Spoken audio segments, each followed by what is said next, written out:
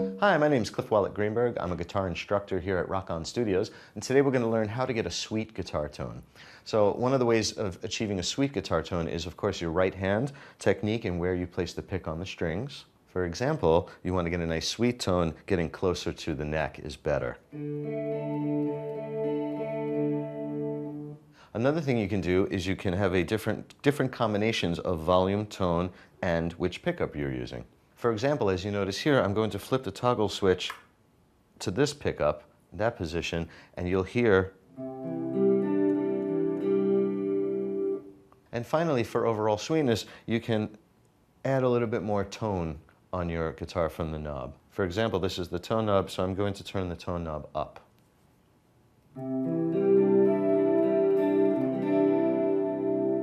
This has been Cliff Wallach Greenberg, and that's how you get a sweet guitar tone. Thanks for watching.